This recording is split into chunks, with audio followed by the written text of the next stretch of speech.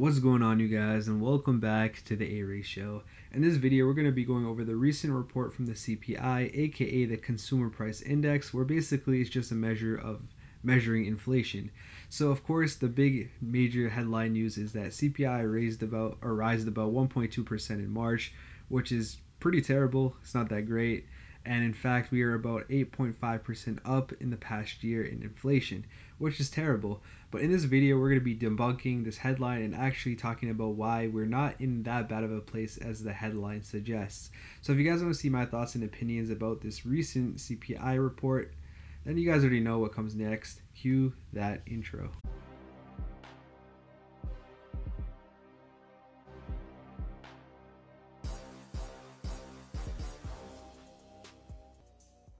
So let's start my theory off by this one simple saying: when things go up, they must come down.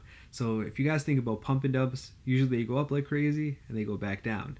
If you guys think about some of your stocks, they go up and they go down. Of course, there are some exceptions out there, but with inflation, usually it'll go up and then eventually it will go down. The good thing is we have other factors working with us, like the Fed, for example, increasing interest rates. But that's neither nor here or there. But at the end of the day, I believe that CPI is kind of getting to that point where it's at the very high point and is starting to trickle down. And I know that this report is basically a recent all-time high where we're sitting at 8.5%. I mean, that's absolutely ridiculous. That's about 2 to 3 times what you would see from a normal year. And of course, we've had a bunch of different factors, from the recent war, supply chain shortages, the whole pandemic, and whatnot.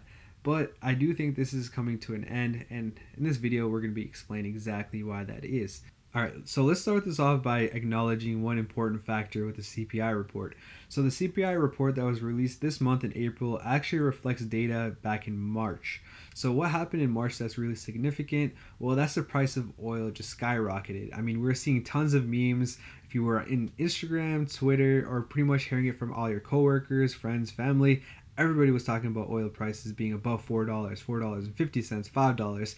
You know, all those memes talking about, I'd rather walk to work, I'd rather bike to work, or, you know, Joe Biden did this, and all those type of memes. Well, yeah, that was back in March, and it feels like forever ago. A lot of things have changed since then. I mean, if we go to a pump right now, chances are the prices since then decreased. And that's why I believe that we are going to start seeing a smaller decline when it comes to oil. We're not going to see this giant uptrend. We're going to start to see a downtrend. And yes, oil is not a huge part of the CPI report, and we're going to break it down how much percentage it is later on in this video. But nonetheless, it's not a huge part, but it still had a huge reason. I mean, what stands out to you guys in this chart right here? It's energy. I mean, it's just absolutely nuts. 32% compared to 8.8%. And remember, the average was 8.5%, the weighted average, that is. But nonetheless, yes, oil was insane in the month of March, and that's why I believe that oil is starting to come down. I see it myself going to pumps. I was looking at about $4.59 in March at the all-time highs, for me at least. And that's just where I am. It might be different for you guys.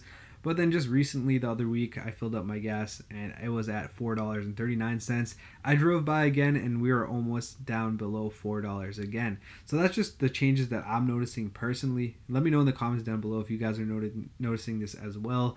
But this is one trend that I'm starting to see. But anyways, let's start to break down this chart even more. Okay, so over here we got the seasonally adjusted changes from preceding month. So basically all this is over here is a bunch of different categories where we break down their individual inflation or deflationary terms. As you guys can see right here, we have a bunch of numbers. The lower the number, the better. If it's a negative number, that means it's deflationary and it's actually losing price. So instead of something going up, it's going down, which is a good thing, especially in this inflationary time. If the number is extremely high, that's a terrible thing. So let's start to break this down. Yes, of course, we're looking at energy, and the biggest thing that you guys can see over here is 11, 18, 18, 22. These are all important. This is huge. I mean, remember, once again, our weighted average was 8.5%. So these numbers have a huge implication on the average, the weighted average, that is. And that's why inflation this month, at least the month of March, was pretty terrible. And that's because of energy. If we take out energy and food, we're only sitting at 0.3%. That's nothing at all. I mean, That's absolutely nothing. If you take that all out, we're only at 6.5%. We are 2% up just because of food and energy. So what's so significant about food and oil? Well, basically, if you guys are paying attention to what's really going on right now, it all has to do with the war with Ukraine and Russia. War, unfortunately, is a huge driver for inflationary pressure, and that's exactly where food and oil gets hit. It's mostly the commodities that go crazy when everything's chaotic when it comes to war, and that's unfortunately the time period that we're going through, and that's why prices of food and oil are going up. Russia is getting boycotted with a lot of its food and oil itself, which basically kind of inflates the price just that way because there's less supply, supply and demand. So with that being said, this is a bad time. But the good news is this is not going to last forever. Hopefully, you never want war to last forever, and usually, so far right now, it's never lasted forever. But with that being said, this will one day subside. Not only will the war subside, but also supply chain shortages will go away. On top of that, things like the lockdowns in China and Shanghai will go away. And these are all deflationary pressures because all of those are inflationary pressures. And when those go away, inflation will go down. So again, yes, we are at 6.5% for the past year, but only 0.3% for the month of March, which is actually a decrease from the recent high. So as you guys can see, in October 0.6, 0.5 in November, 0.6 again in December, and then slowly we're starting to come down. It's not just all of those. We're starting to see it in used car vehicles as well. Remember when everyone was kind of worried about used cars? We were going up really high, but now we're starting to get into the negative territory. So the prices of used cars are going down. The prices of real estate are actually going down because of the interest rate hikes. So there's that. There are some categories where things are going up, for example, transportation, but that could also have to do with people getting a little bit more comfortable with the whole COVID thing and traveling a little bit more. So companies can kind of see this as a time to kind of jack up the prices, but that's neither nor here or there. But nonetheless, it is what it is. We're starting to see a lot of decreases, especially deflationary pressures in some categories. Oil and food, yeah, that's going to be here as long as the war in Russia and Ukraine are going on.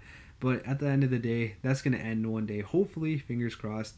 And as soon as that happens, I can see a bigger trend, downtrend starting to form. So yes, the prices of food and oil are going up, but at the end of the day, they're going to start going down. I've already started to see it again.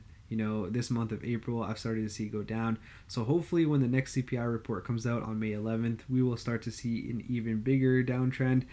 If you guys do a lot of technical analysis, you guys know that if it dips just a little bit, you have to be a little patient. Make sure it's dipping a little bit more, or if it goes back up. So this could be kind of that same situation. We don't really know what's going to happen in April, May, June, July. But at this point where it stands today, and as the recording this video, I kind of see these things going down. Oil was a huge thing. We went up dang near 32% from the previous slide. That was terrible. Let's see if I can pull it up. We were at 32% up. That's not going to happen again. It's not going to be 2 consecutive months of back-to-back 32% gains. In fact, I believe that we're going to start to see that negative decrease. So yes, CPI was at 8.5% for the past year, and it rose 1.2% in March. But I actually think that we're going to start to see an inflection point this month of April. Maybe it could be 1 month too early. Maybe it could be a month later. Who really knows at this point? We're just going to have to wait till May 11th. But in my opinion, I think that we're going to start getting closer and closer to that period. We're going to start seeing that inflection point. So let me know in the comments down below what you guys think of this video, and let me know if you guys think that we're going to start seeing even more inflation, or if we're going to start getting closer and closer to a deflationary time period. So with that being said, that's pretty much it for this video.